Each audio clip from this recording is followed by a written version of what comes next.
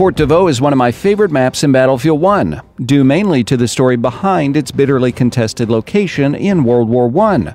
French Major Sylvain Eugene Renal and around 150 men desperately resisted a determined German attack for 6 days, beginning on June 1, 1916.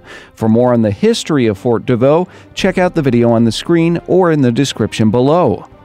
Over 300,000 French and German soldiers died in the battle for Verdun, many of them on the fields surrounding Fort de Vaux or within its depths. I had long been curious to see how the real Fort de Vaux stacks up to its video game representation, so when I had the chance to visit, I made a point to examine Fort de Vaux from a Battlefield 1 perspective. Unfortunately, given the amount of damage the fort sustained during World War I, much of it was inaccessible or off-limits. The first thing that jumps out about the fort's representation to me is the overall size of the fort. Fort de Vaux in real life is significantly smaller than what is portrayed in Battlefield 1. The rooms are smaller and the hallways are significantly more cramped and narrow. You'll notice a lot of similarities, however, particularly in the barracks, which DICE duplicated pretty much true to life in appearance and location within the fort. Aside from the barracks, turret location, and the magazine depot, the overall fort layout in Battlefield 1 differs significantly from its real-life counterpart. This is likely for gameplay reasons because an accurate reproduction of Fort de Vaux probably wouldn't result in a fun or balanced experience, as the Germans found out during World War I. Another aspect to examine is the overall appearance of Fort de Vaux. From the outside, Fort de Vaux in Battlefield 1 seems to mirror the fort during the initial attempts to capture it by the Germans. Today, Fort de Vaux bears the scars of even further destruction. The wall protecting the barracks and much of the defensive ditch have been obliterated by artillery. After recapturing the fort, the French reinforced the barracks entrances with masonry baffles and machine guns. Inside, Fort de Vaux in Battlefield 1 more closely resembles World War II fortifications like the Maginot Line. In real life, the structure looks decidedly more medieval. When the French defenders ran out of water during the initial German attacks, they licked condensation from the walls. Looking at a similar structure like Fort Douaumont, it showcases the level of moisture in the underground fortress. The defenders of Fort de Vaux lived like cave dwellers, cold, wet, and seeing little sunlight during the intense fighting.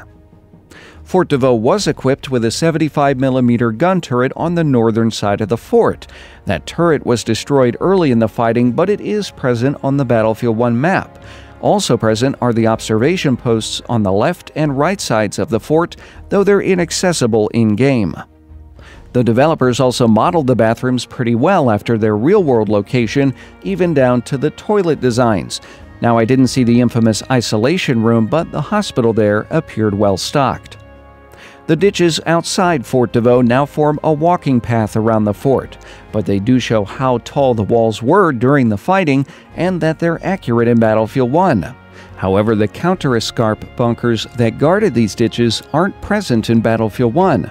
The northeastern bunker is where the Germans actually entered Fort de Vaux, fighting hand-to-hand and with flamethrowers. Scars of the fighting inside the fort remain to this day, although some of the damage has been repaired. The French defenders also constructed barricades in the hallways once the Germans began to enter the fort. One of these hallways to the counter-escarp bunker was damaged by heavy artillery, and there appears to be a few nods to that in Battlefield 1. Overall, DICE did a great job recreating Fort de Vaux in Battlefield 1, albeit with a few modifications for gameplay. Today, Fort de Vaux has begun to return to nature, but the scars of over 100 years ago still remain visible.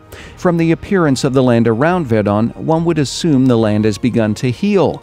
However, the trees and grass are all new growth and simply mask the damage done to the landscape. Everywhere you look, there's evidence of artillery impacts, and trench lines are still hidden visible in the forest if you look close enough. If you're planning a trip to Verdun, I'd highly recommend visiting Fort de Vaux.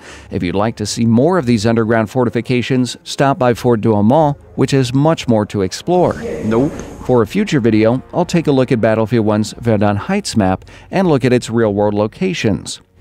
But what are your thoughts on the real-life Fort de Vaux? Do you have any questions? Tell me in the comments. If you enjoyed this video, leave a like. share on websites like Facebook and Twitter, and of course, subscribe. To take your Battlefield 1 game to the next level, check out the Battlefield 1 Ultimate Utility app with a link in the video description. As always, thanks for watching.